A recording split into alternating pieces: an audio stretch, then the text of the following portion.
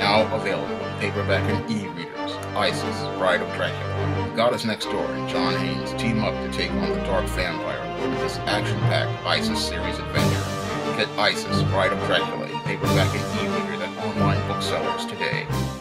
Last night's Bachelorette finale was literally like watching a wrestling show. The results were predetermined, and anyone who knew better already knew who the winner was going to be. When I looked at that Bachelorette show, I knew that the nail was in the coffin for Eric before it even started.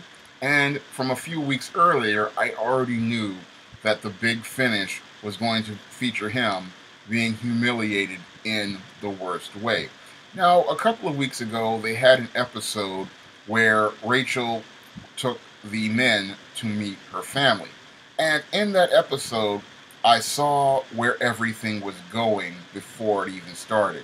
And when I looked at her family, I knew that the final fate of Eric was going to lead to him being put through the Spanish announce table, like in that Hell in a Cell with Mankind and The Undertaker. There was going to be a big finish related to his humiliation. Because if you looked at Rachel Lindsay's family, you would see how they all deified and worshipped white people. Rachel Lindsay's father was with a white woman. Rachel Lindsay's sister was with a white man.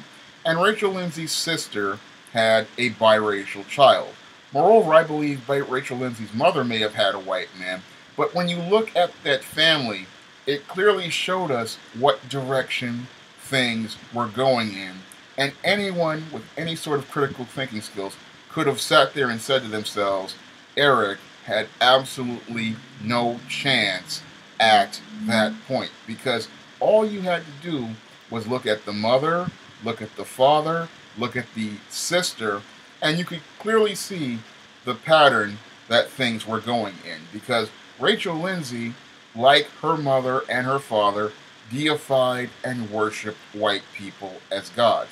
And once they got their economic resources together, they decided to choose white people to be their partners.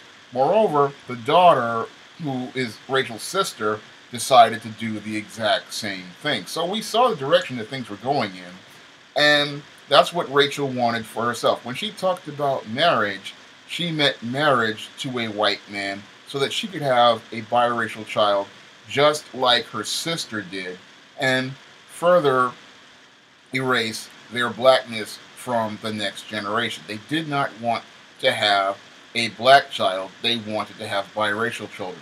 And what we saw in that Bachelorette, in that episode, was how deep the self-hatred ran in that family and how deep the dysfunction ran in that family. Now, all of that led to this finale where we saw the climax of this, where we saw Rachel Lindsay in bed with this white man. And that showed us, also foreshadowed what was going to come. Because now that she has had relations and spent the night with this white man, she could set up to do what she was going to do in that rose ceremony.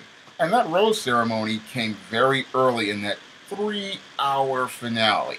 They quickly eliminated Eric, got him out of there, and sent him away in the most humiliating fashion, because they spent at least a couple of minutes, about 15-20 minutes live, and then they cut to the tape of Eric being eliminated. He was eliminated so quickly, it wasn't funny. He was literally sent away in a marginalized fashion. And the statement she made as she eliminated Eric was, "I love you, but I'm not in love with you." And there was some truth to that, because she never really loved him. She loved the idea of the attention she was getting from him, and she liked the idea of this guy thinking he actually had a shot.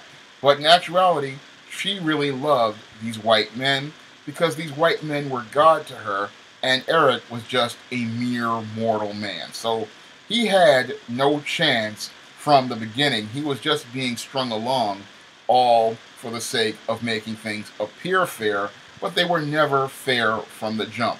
Again, from the first 5 seconds of looking at those white men, Rachel knew who she wanted, and when you look at the background of her family, it was clear of what she wanted from day one, because in her family, they were deifying white people from day one. And that's what they wanted, and she wanted the exact same thing. And she really wants, she says, a marriage, but that's a lie too, because all she wants is the marriage so that she can get the white man's seed, so she can have that biracial baby and further dilute her own blackness for the next generation. What we saw on that Bachelorette in that finale was a testament to the dysfunction of many of these Afro-American Negro women and the self-hatred many have for themselves. This entire season was a powerful statement that said something about how much these Afro-American Negro women deify white men, how much they worship white men, and if they are given a choice, they will choose this white man over any black man. If we look at the way 4 men were eliminated in one night, that was a condemning statement about how much Rachel Lindsay disliked black men. And if you look at the way Eric was marginalized and literally tossed off the show within the first hour of a 3-hour show, that was also a condemning statement about how black men are seen by black women. Because I look at the way Rachel talked to these white men, she was more engaged, she was more involved, her body language more interested in these guys.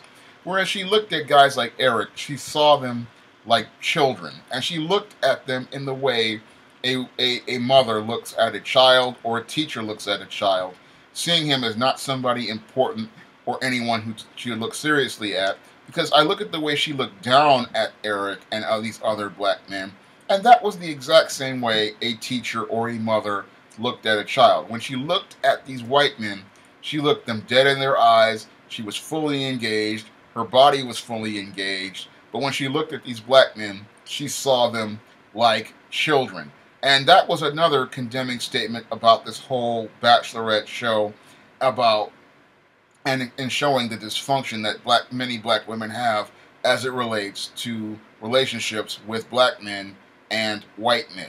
And her choosing this white man at the end of this show is the most condemning statement to black women overall, because again, here you have a chance to be on a show where you're supposed to pick a mate, and instead of picking a man who looks like you, the first person you go out and pick is the God that you serve and you worship. When I look at this whole Bachelorette finale, it was anticlimactic for me because, again, I knew the results, but sadly, many people out here didn't see that Eric was sitting set up for the Spanish announce table, and they thought he had a chance, but it was no chance. That's what he had.